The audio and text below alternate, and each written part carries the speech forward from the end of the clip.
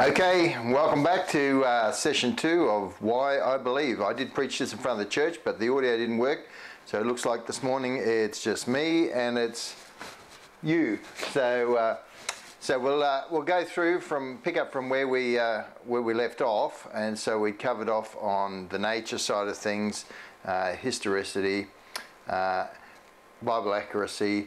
And the other thing that challenged me was Bible prophecy. Okay, so Isaiah 46:9 says this. It says, "Remember the former things of old. I am God, and there is none else. I am God, and there's none like me." He makes a specific point of difference in this part. It says, declaring the end from the beginning, and from ancient times the things that are not yet done, saying, "My counsel shall stand, and I will do all my pleasure." God says this. He says in Isaiah chapter 1 verse 18, "Come, let us reason together." Now, when I started looking at these prophecies, I was familiar with Nostradamus. We were from a family that was into the occult, so we're tarot readings and tea leaf readings and things of palm reading, all this sort of stuff, astrology.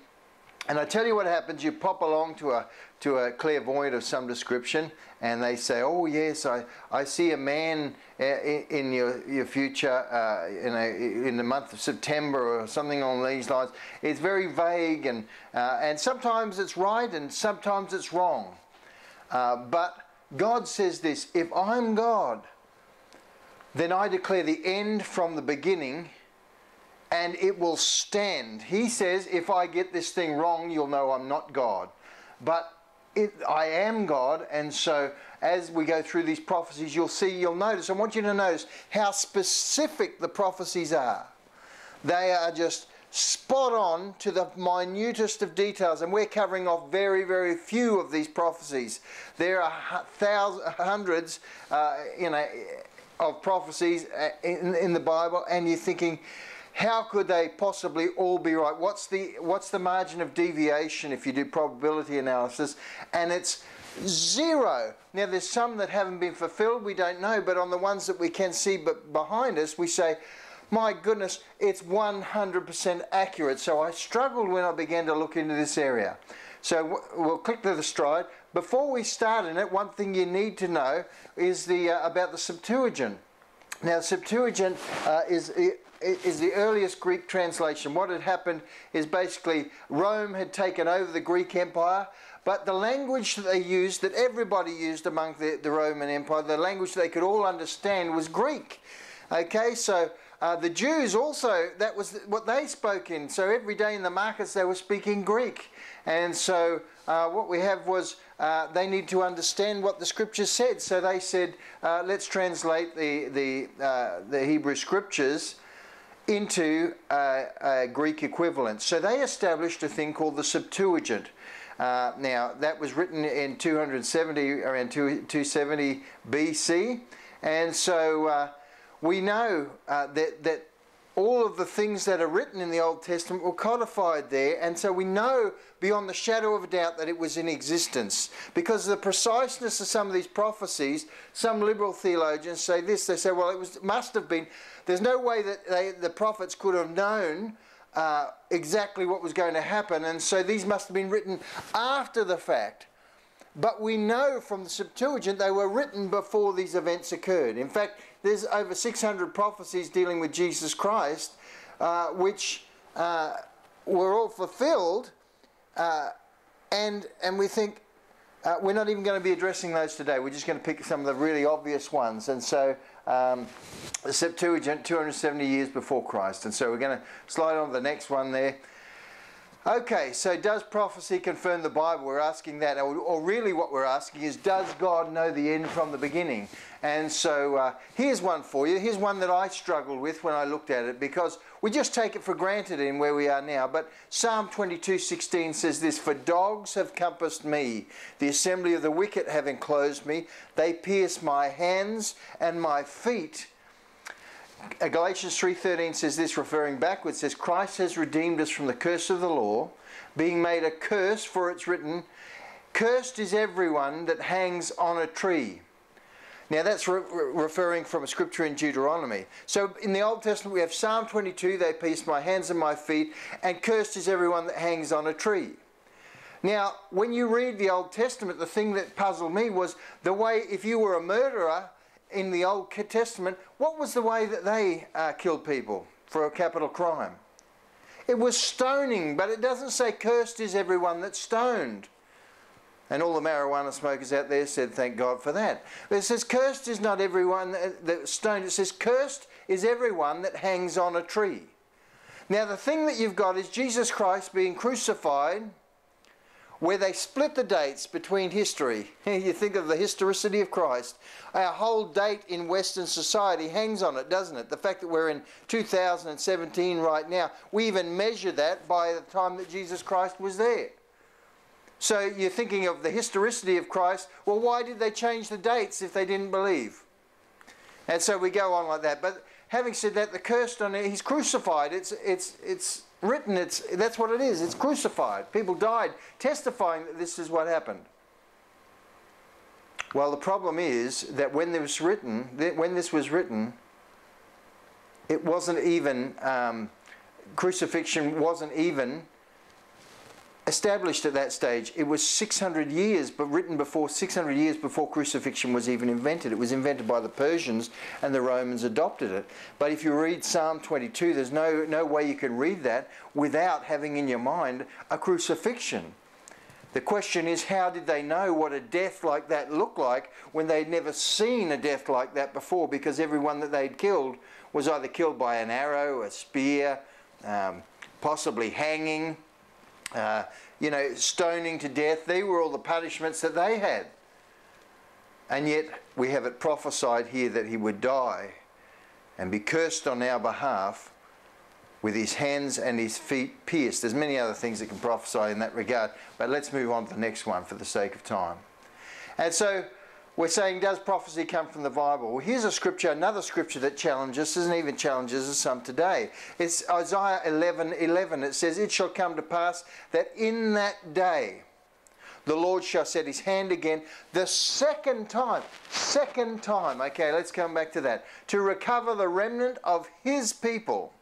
Next verse. And shall assemble the outcasts of Israel and gather together the dispersed of Judah. From where?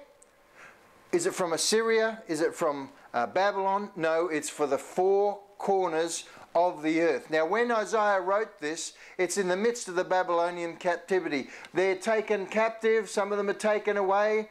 We know Daniel, Meshach, Abednego. All the, there's a select group that is taken away, and much of the population is taken away into captivity. Isaiah writes this, that'll happen. He's writing in that day, and he says this is going to happen, particularly to Judah, a second time. It's all going to go. But what's going to happen is he's going to regather them a second time from the four corners of the earth. Not from the north, not from the south, not from the east, from the west, but from all of those spheres.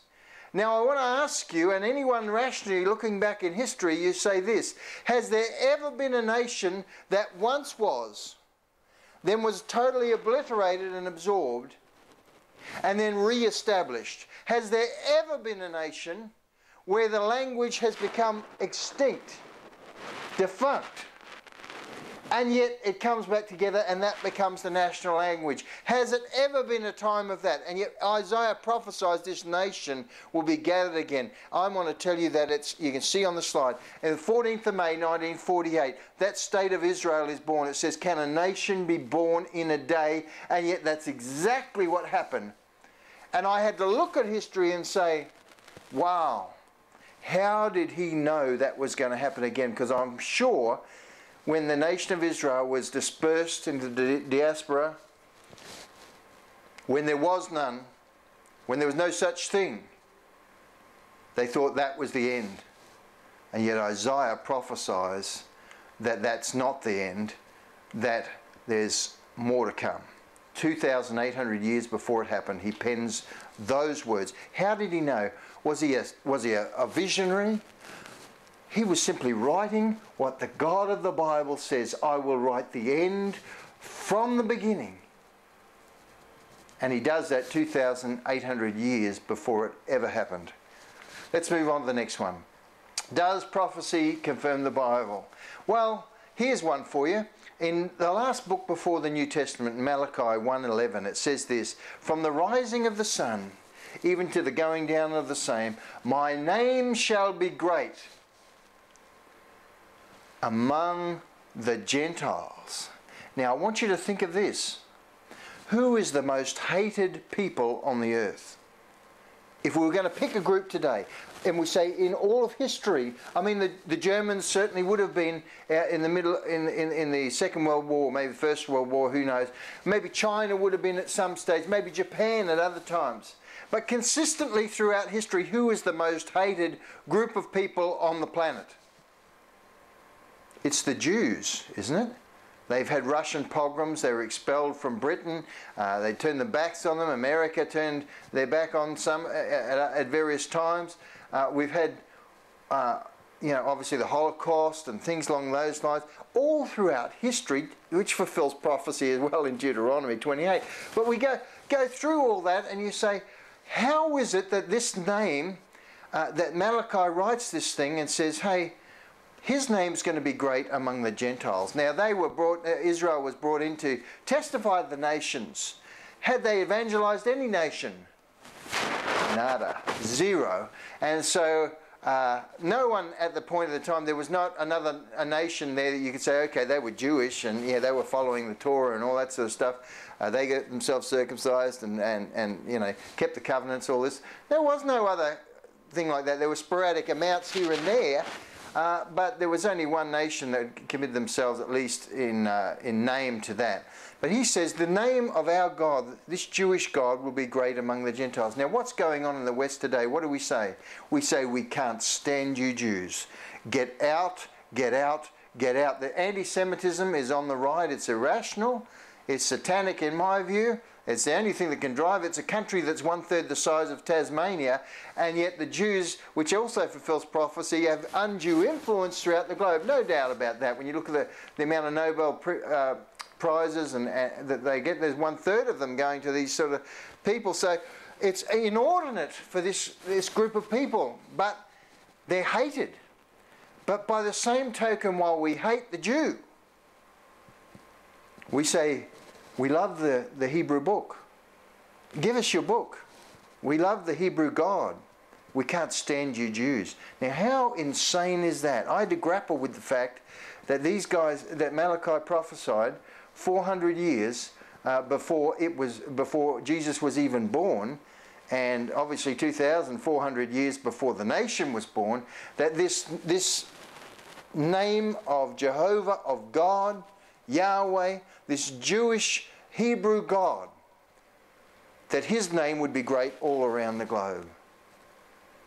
Now you've got to ask yourself, does that name ring around the world?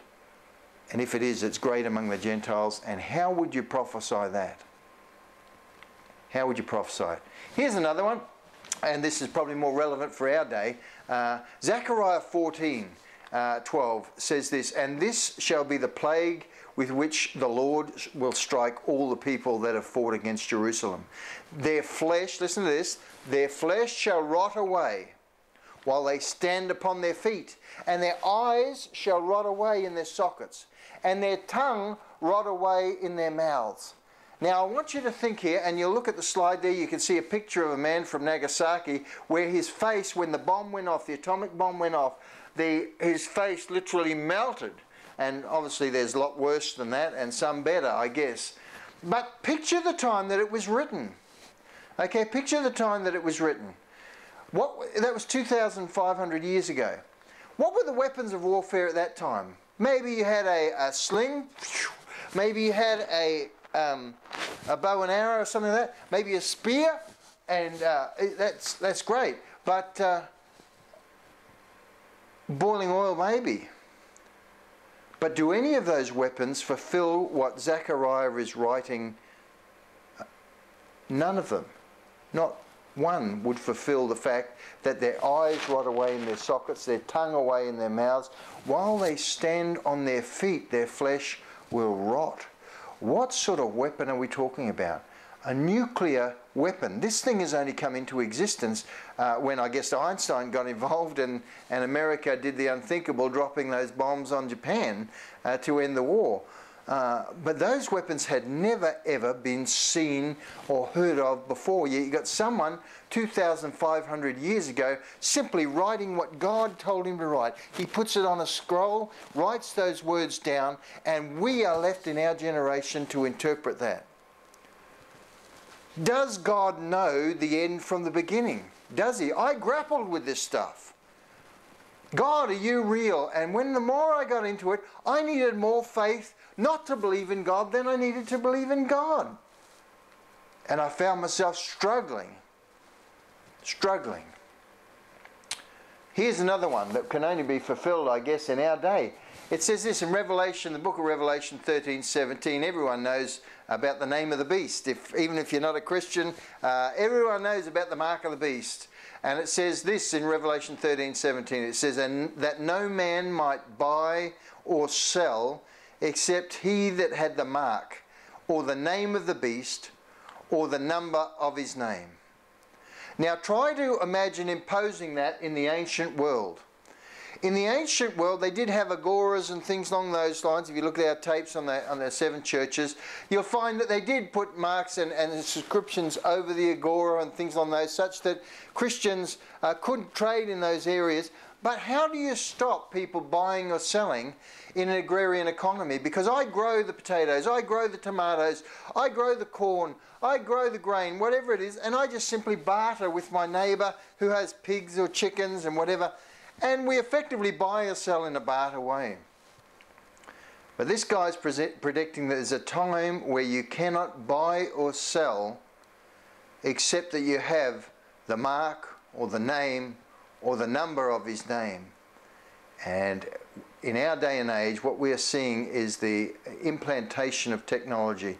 I did speak a couple of weeks ago about MYB releasing an article saying that they're preparing in the next 5 to 10 years for that type of economy, that they're writing software right now to facilitate those sort of transactions where we'll all be chipped. Because we need to know, after all, if there's a breach of security, who it is, so we can track that. And what if the federal police came and said to those in these Manchester bombings and things along those lines that are going on, terrorist acts, they said, we can stop that. You know how we can stop that? We can stop that by putting a chip in there, and we can track everybody. We know how much fertilizer is getting bought. We can track those products because they're all chipped as well.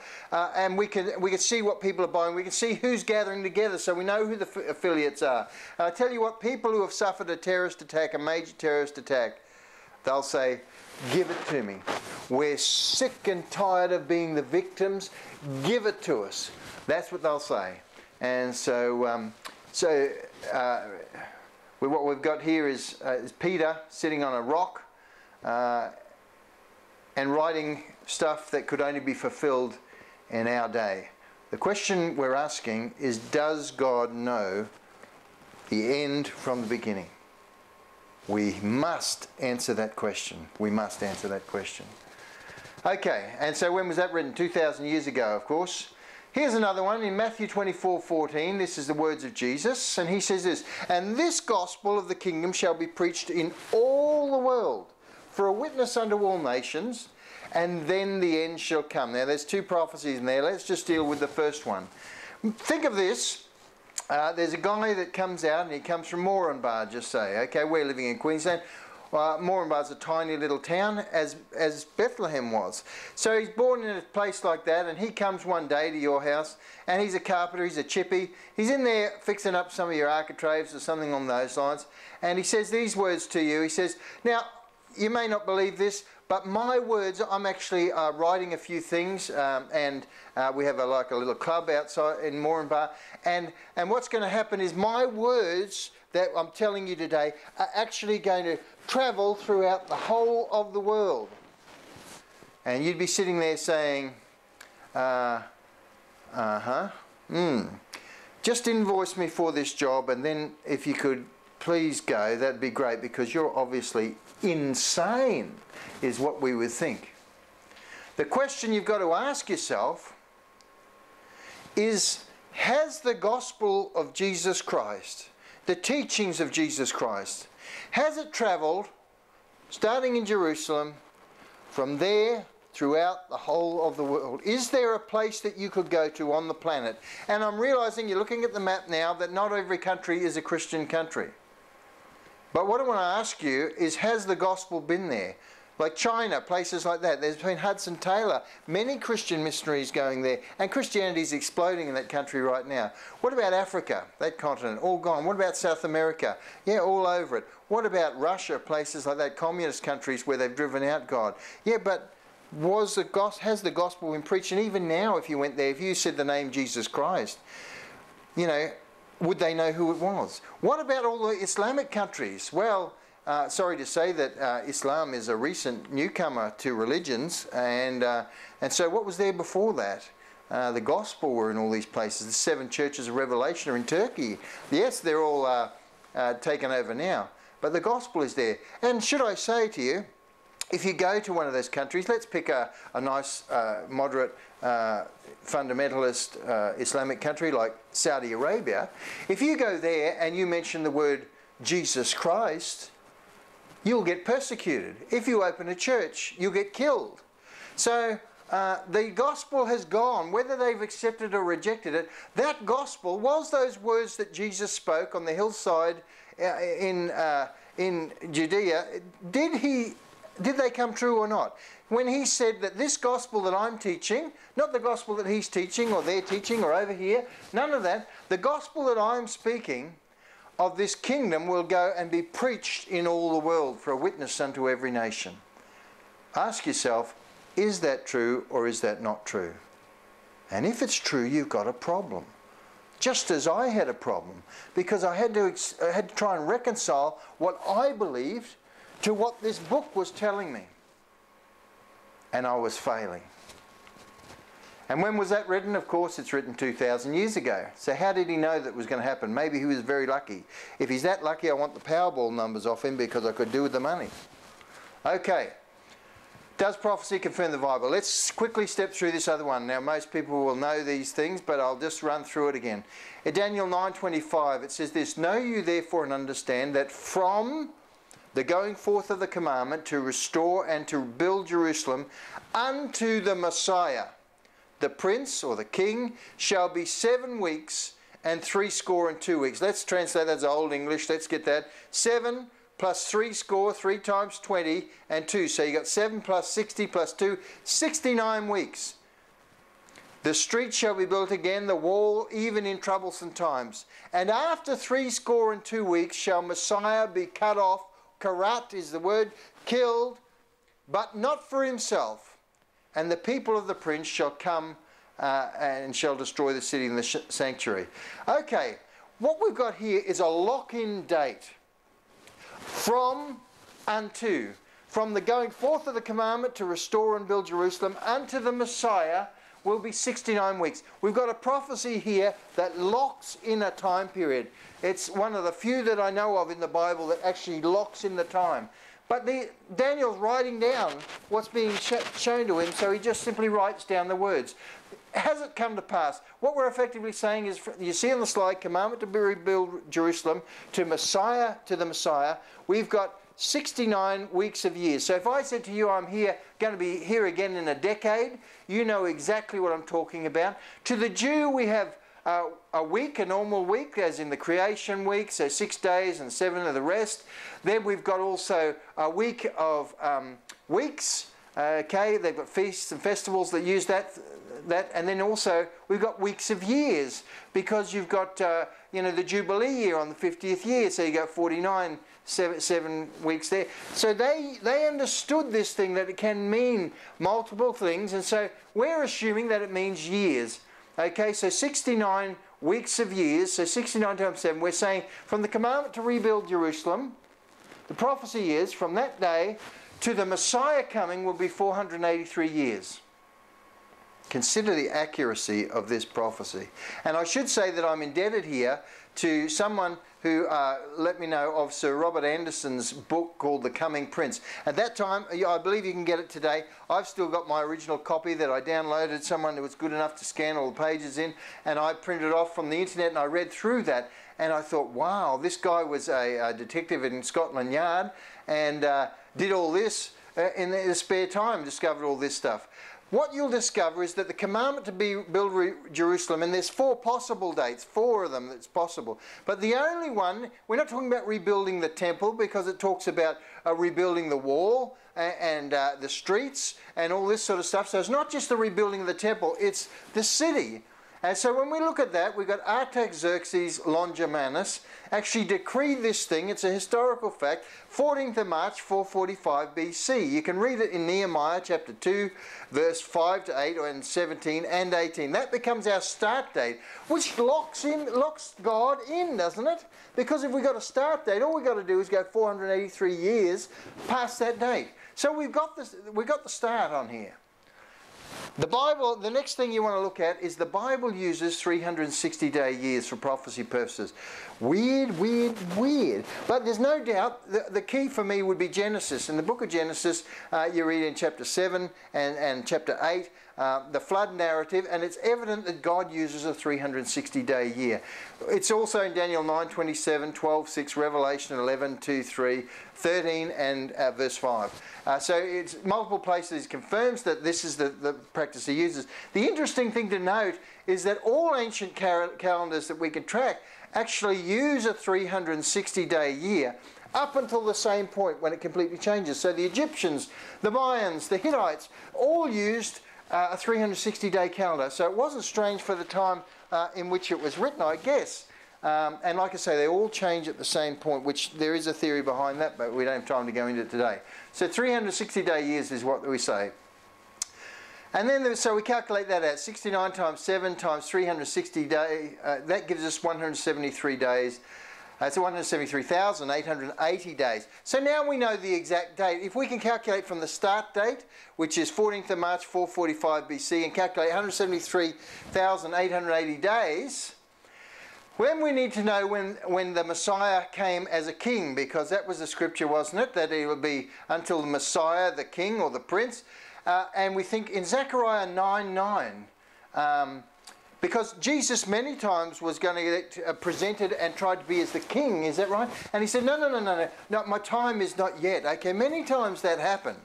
But there's one time when Jesus actually says, go and get this and organise that, and and we'll get this organised and it'll be good. We're going to organise this event.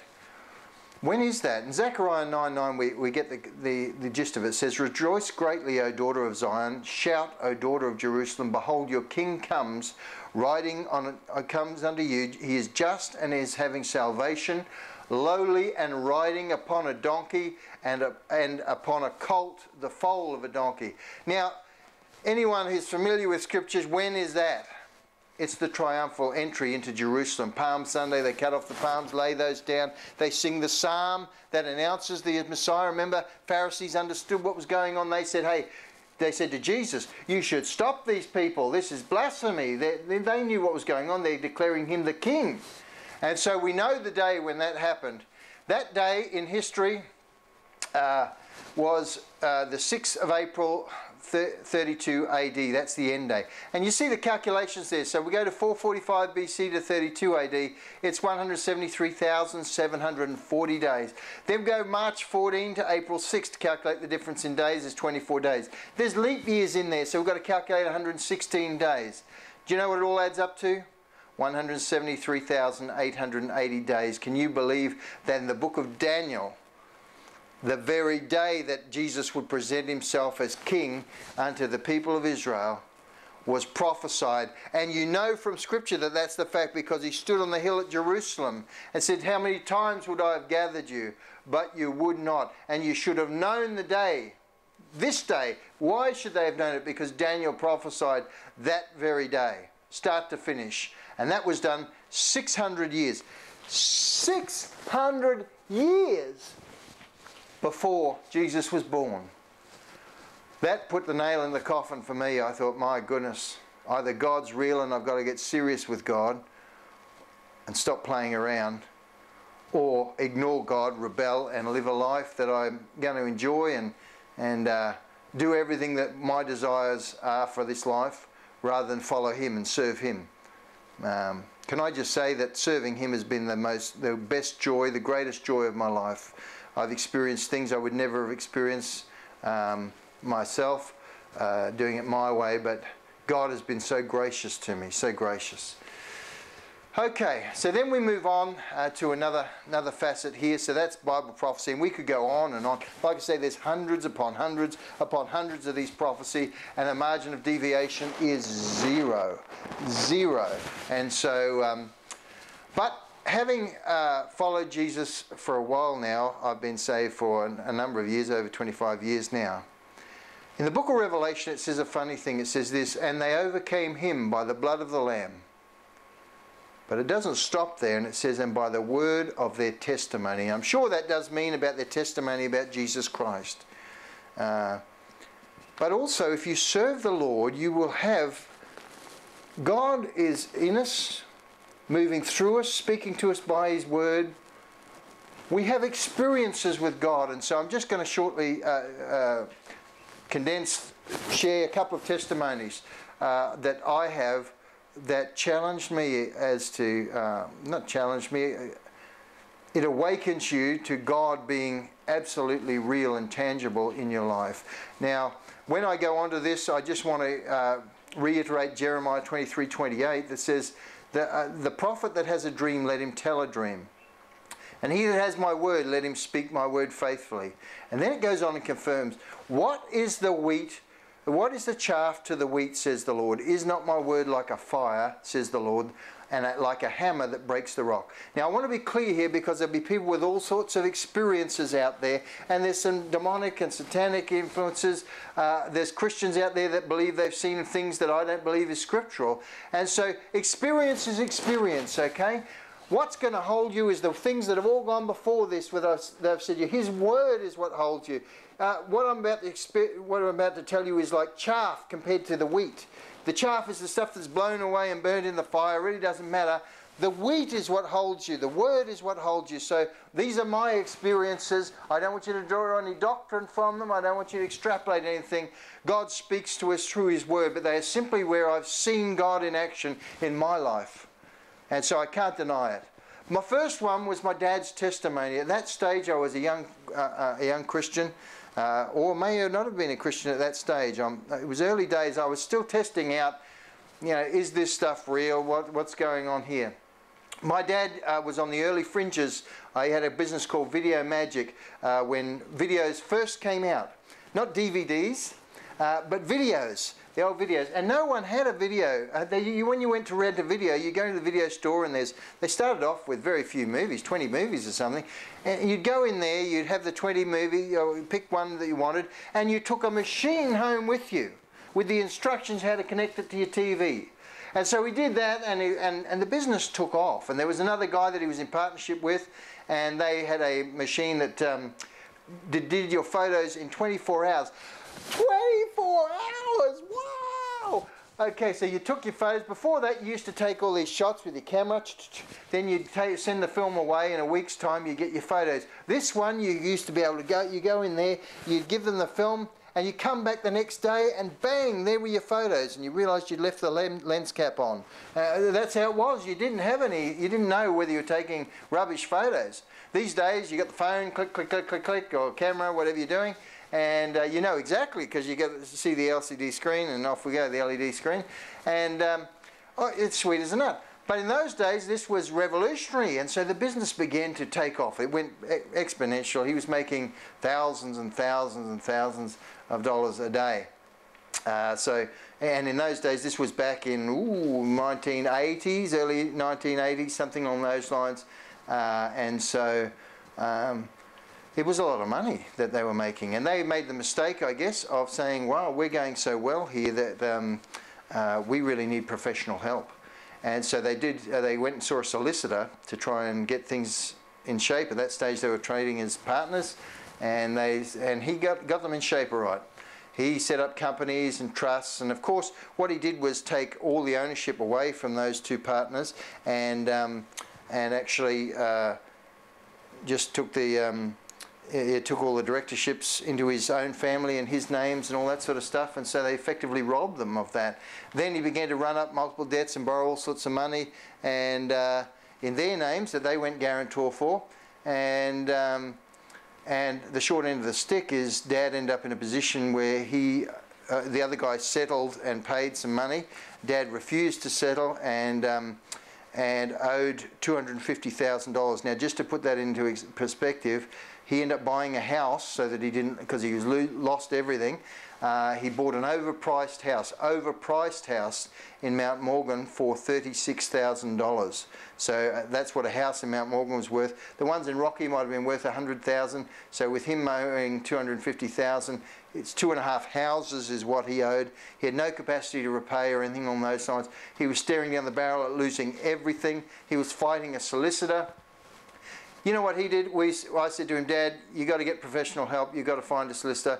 He said, no, I'm going to represent myself. God has spoken to me. He said, God said this. He said, I'm going to put this trial in the palm of your hand. And at that time, I'm thinking, Dad, you're crazy. You're a lunatic. Get some professional help. I was very young, and I just thought, go and see someone who knows what they're doing.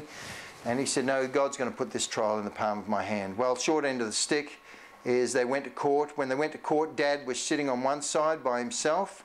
On the other side was the man who had ripped him off, and he was sitting there with a couple of Queen's counsels and a whole stack of people on the bench and all this sort of stuff next to him. Dad's sitting there all alone. First thing that happened in the trial, when the judge sat down, one of the Queen's counsel got up and he said, I'd like to excuse myself without prejudicing my client. I'd like to excuse myself from the case. And so he walked out, and a couple of his lackeys walked out with him. And so, what ended up happening is they began to find out things that had happened, and eventually the guy who had robbed them of everything was staring down the barrel of everything. Dad walked in owing $250,000 and walked out owing nada, nothing. Nothing. But the thing that happened in that trial is after they exposed all this, they said to Dad, they said, well, now that all this has come out as to what's gone on, he said, the judge said, really, what's the trial is now in your hands. Do you want to prosecute him, or do you want to, you know, this going forward, it's in your hands. And at that moment, Dad welled up with tears, because that was the very word that God had spoken to him at that moment. So he went in with his whole future gone and came out owing absolutely nothing. God had carried him the whole way. I don't care whether you believe it or not. I was there, I saw it, I lived it. It didn't happen quickly, I lived it, and I know that it's true. And so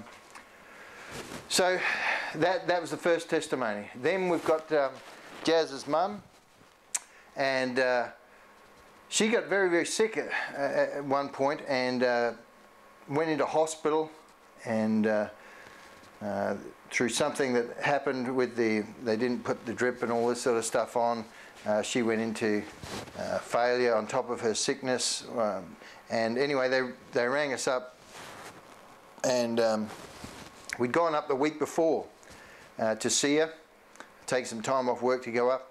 And then we got a phone call from one of the relatives saying, listen, you better get up here. The doctor's saying she's not going to make it. And so you've got to get up. So I had to say to work, hey, you know, I've got to take some time off where my wife's mother's dying. And so we headed up to Mackay, and we arrived up there, and I had been listening to some of Chuck Missler's things, some of that, so Robert Anderson stuff at that stage, and God just spoke into my heart. No literal voices, anything like that. He just spoke into my heart, and he said, she shall live and not die. She shall live and not die. And we went up there, and she was in desperate need, like she was gone, and the doctor was saying she's not going to make it. She had breathing tubes down her throat to do a breathing for her. She had dialysis going on. I'm not sure the numbers. My sister was doing some medical stuff at the time, and when I told her the toxicity levels of her blood, it was in the thousands, and it's supposed to be below 200 or something on those lines. She said no one makes it from that point of view. That was her words to me at that stage. But I said, God has said she shall live and not die. And so, I'm not the only one that was praying. My wife's not the only one that's praying. There were other people praying. It does say nothing about me. But what happened was, so she was in desperate need, and the doctor's saying, look, she's got 24 hours, 48 hours before she passes.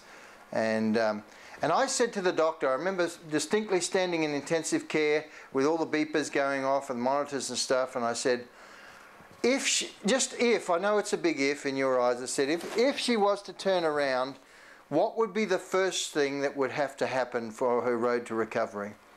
And he said to me, well, look, I don't want to raise your hopes because, you know, really it's not going to happen, but if it was going to happen, what she would need is her kidneys to kick in to try and to get rid of some of this toxicity. So the kidneys would be what would need, so we're with the dialysis and all that sort of stuff. But that's not going to happen anytime soon. In fact, her levels are getting worse, they're not getting better. I said, yeah, fair enough, okay. And so I said to Jazz, I said, look, we're just going to pray for that. We're going to pray for that. So we went home, we prayed that night about that. And the next morning we arrived at the hospital and we went to go in and see her. And they said, no, you can't come in. And instantly, you know, my heart sank. I thought, wow, has she passed away during the night? And they said, no, there's just been an accident in there, and we've sort of got to, just got to clean things up before anyone could come in. Well, by the time we got in, we found out what happened. What had happened, you could see it on the floor. For some unknown reason, nobody could explain why, what happened. Nobody was there near her or anything. The dialysis tubes had actually sprung out and gone all over the floor. So you had all this red fluid, blood looking stuff all over the floor that had been cleaned up, but you could see the residue of that there. And because of the amount of it and the time it took to clean up, they said when they finished cleaning up, they looked up and they saw that the levels were no worse. And so they said, well, maybe we'll just leave it out for a little bit and see what happens. And they left it out, and progressively it got better and better and better. And we just asked the doctor what was the next thing that would need it if she was going to survive. What's going to happen now? What's going to happen now? And we just prayed the next step and the next step. And you know, it was a miracle. She recovered fully. He said she'd be on dialysis for life. He said she'd need this and she'd need that. She might need a walking frame. And today she's got none of that. She recovered in exactly the precise order in which we prayed. He told us she needed that. If she's going to go to the next step, we'd pray for that. It just, boom, next day, that was done. Then we go, and it was just miracle after miracle. I don't know if you believe in miracles. I don't care if you believe in miracles. I lived it. My wife lived it. She's still alive today. We've been there.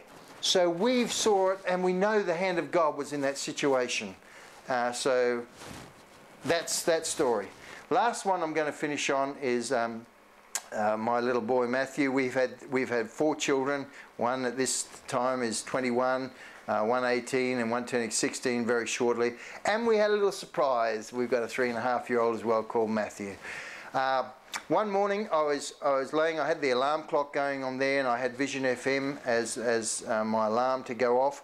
And just, you know, just before you're awake, you're dreaming or whatever, and it was like, I don't know whether it's heaven or whatever, but it was like Jesus standing next to this other man. And don't ask me what Jesus looked like. I don't know what Jesus looked like. That's the feeling that I got when I was there, that this was Jesus, not an angel. I don't know. I didn't see him. I looked at the man, the other guy. And because he's presenting this guy, he said, this is Matthew. He's going to join your family. Okay? And it's a grown man. This is Matthew. He's going to be joining your family. And that was it. And you know, just as that finished, my alarm went off, and the first thing that came out, there was no lead-in time, and it was it was not cut off, it was exact. It came on, the thing came on, it said this, Matthew means gift of God. At that point, I said, wow. I looked over to my wife, who was sleeping next to me, and I said, Dale, are you pregnant? And she said, don't be stupid. We were at the stage, you hear a crying baby in the restaurant. We say, thank God that's not us. Now it is us, chasing the goat round all the feed aisles.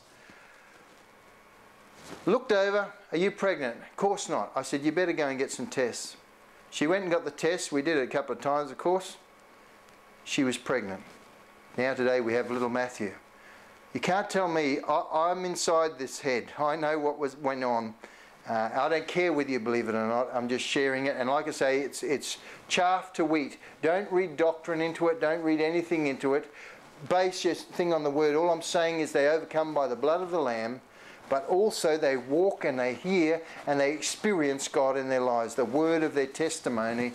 And that's where we are. We have experienced that. Nothing on earth could shift that from me. I know, I lived it. It happened to me. It happened to me. So we go through these things. You got why I believe, creation, Bible accuracy, you got history, you got prophecy, and ultimately, once you believe, you have a testimony. Can I just say this, that if God is real, I never came from a Christian home. I was totally, no, I wasn't anti-Christian. Jesus was just another person amongst every other God on the planet. And if you want to believe in that, that's great. My uncle said to me, he said, if you need Jesus Christ, you need a crutch, that's great for you. I don't need it. But I've come to the conclusion, there's a scripture that everyone knows that says, John 3:16, for God so loved the world that he gave his only begotten Son, that whosoever believes in him shall have eternal life. That's a great scripture. But in the same chapter, and I think it goes, it shouldn't really go before, John 3:36 says, those that obey the Son, believe on the Son, it says, but it means obey the Son, have everlasting life. But those that don't, abide under the wrath of God. I want you to think of this, that God is so holy that his standard is perfect. It says, he that fails at one part of the law fails at the whole part of the law. If you were like me and you said, I don't need Jesus, I'm a good guy, I'll pay for my own sins if I've got to do that at the end. The problem is that the penalty is so huge that you cannot pay. It's like my father walking into that courtroom. He had nothing. He was in debt for $36,000 to buy that house in Mount Morgan, and the debt is $250,000. He could not pay. No matter what happened, he was gone. That will be you if you do not believe in Jesus Christ, if you do not submit your life to Jesus Christ. That is you, because you don't accept what Jesus has done. See, Jesus, it said, it was in Daniel there, Daniel 9:27, it says the Messiah will be cut off, but not for himself. He came so that he could pay the penalty. In that court of law, you're standing there, the judge is about to put the gavel down and sentence you for the debt of $250,000, $1 million, $1 billion, $1 trillion. It doesn't matter, you can't pay. He's about to put the gavel down, when suddenly a man comes in at the back of the court. And he says, hold it, please hold it. He said, I'm going to pay that man's debt. I'm going to pay his debt. And normally the judge would throw this man out of court. But you find out later, this man that's come in is the judge's son.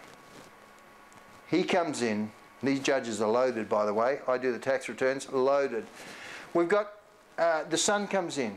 He says, what's the fine? The fine's $250,000. This man's going to pay every penny or be in jail the rest of his life. The man says, I'll pay the fine on his behalf. He pays the $250,000 and you get to walk out of that courtroom completely free. A fine that you could never have repaid. That's the gospel. The standard of righteousness is not have you been a good person. The standard, all liars will have their place in the lake of fire. My question is, have you lied? I know I have. I've lied. I've lied. All liars will have their place in the lake of fire. We say, Paul, why aren't you going to hell? If that's the standard, if it's so high, if you can just look at a woman and that'd be lusting after, that's like committing adultery. Have you lusted? Have I lusted? The answer is yes. We are sinners. We're hopeless. We're slaves to sin. We cannot pay. We cannot pay. We cannot get out of it. We cannot fix ourselves. We must accept the penalty Jesus paid. It says, without the shedding of blood, there's no remission of sins. Jesus Christ came and shed his blood so that your sins and my sins would be repaid. He becomes the lamb, the sacrificial lamb, the penalty, so that we don't have to pay the penalty. He hung on that cross, pierced his hands and his feet, hung on a tree, became cursed. Why? So that you and I could become the righteousness of God, of Christ. Even though we're filthy sinners, we accept Jesus Christ. He said, if any man comes to me, I will in no wise cast him out. If you come to him today, you say, Jesus, I know that you're real. I'm sorry for my sins. I'm sorry. I know that I'm living an immoral life. I know I can't fix myself. I cannot pay the debt when I stand, and the day of judgment comes for every man. I cannot pay it. Jesus, will you pay it for me? Come into my life. Fill me with the Holy Spirit, that I might have the power to live a righteous life. Wash me and cleanse me. You know what he says? He says, though your sins are as scarlet, they'll be made whiter than snow. My prayer for you today, is that your sins will be made whiter than snow. I don't care what you've done. You say, Paul, you don't know what I've been up to. I've been sleeping around. I've been lying. I've been cheating. Look, I don't care if you've murdered somebody. There's no sin. There's no deep, dark. I don't care if you've been a prostitute. I don't care if you've had an abortion. I don't care if you're a homosexual. I don't care if you're an adulterer. There's no sin out there that the blood of Jesus Christ will not cleanse.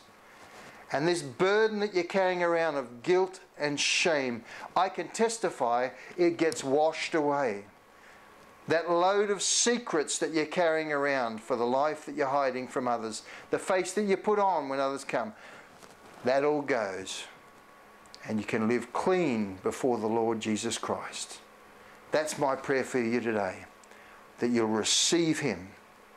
That you'll receive him. Once you receive him, tell somebody. Ring up a friend and say, look, I've received Jesus Christ into my life. Tell somebody, if you confess me before men, I'll confess you before the Father. That's what the Bible says.